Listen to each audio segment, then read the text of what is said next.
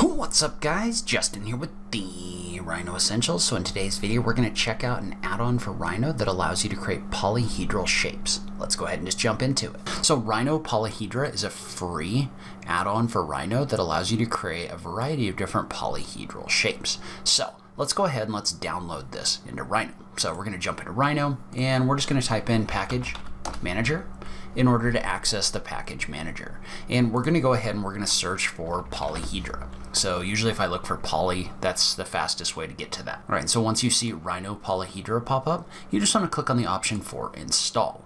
And so it's going to go ahead and it's going to download and install that into Rhino. And then it's going to ask us to restart Rhino. So we'll go ahead and we'll do that. All right, and so once you've installed the tool, it gives you access to a number of different new functions. So you can access them by typing in the values of the function. So in this case, for example, the biggest tool is going to be polyhedron. So you can just type in polyhedron and hit the enter key. That's going to give you access to the library of different polyhedron tools that this has in here. And I am not going to lie, I did not even realize that there were this many polyhedron options. There are a ridiculous number of options in here. So really anything that you're looking for, you ought to be able to find. Like for example, you've got a dodecahedron in here. You've got different geodesic patterns. You've got some really complex icosahedrons. I mean, it's just a ton of different options in here. If you are looking for any kind of polyhedron shape, you ought to be able to find these. So this one's interesting right here. It's basically got stars on the faces. But if we click on OK, what it's going to do is it's going to ask us to find the center. And then it's going to have us set our scale factor or reference point.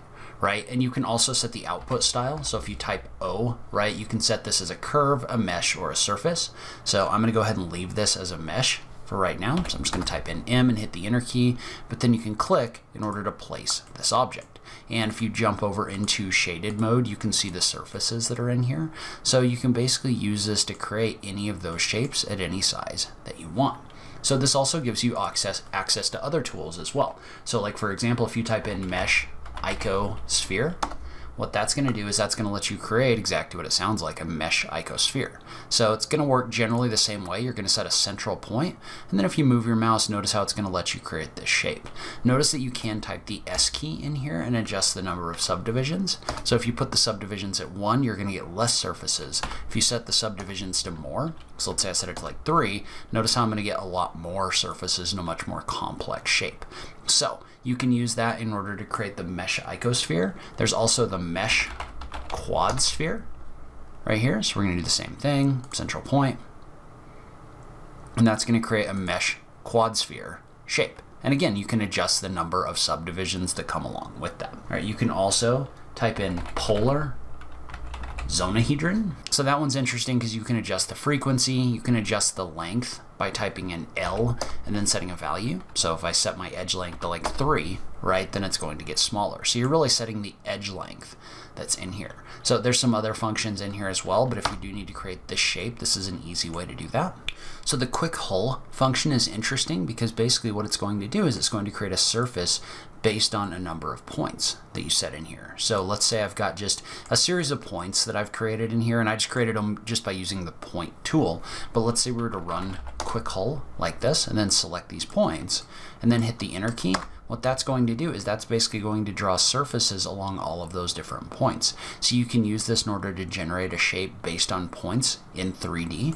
Note that you have to have a certain number of points in there for that to work. So it didn't work with like 3 points in there. I'm not sure what the bottom limit is, but if you get an error saying it can't create a QuickHull, you might want to think about just adding a couple more points in there in order to get it to work. And then finally, there's also an option in there if you type in Waterman to create a Waterman polyhedron. So I am not going to lie, I'm not a polyhedron expert. This is just another kind of polyhedron. Notice how if you type the R key and adjust the root, that it's going to create a different kind of shape. So this one basically creates a number of spheres and then uses the spheres to kind of like sweep away from the center.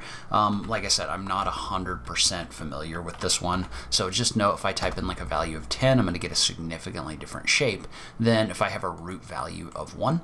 So you can set that and notice how you get this shape that's basically made up of hexagons and then diamonds along the edges. So it's an interesting shape for sure, and you can kind of adjust that based on your root value as well. So really the short summary of this video is if you need to create any kind of polyhedron type shape inside a Rhino, this is definitely an add-on that you need to have. It has a ridiculous number of options. I recommend that you go download it and give it a try because it is free. But leave a comment below, let me know what you thought, or what add-ons you'd like me to take a look at next. As always, thank you so much for taking the time to watch this, and I will catch you in the next video. Thanks, guys.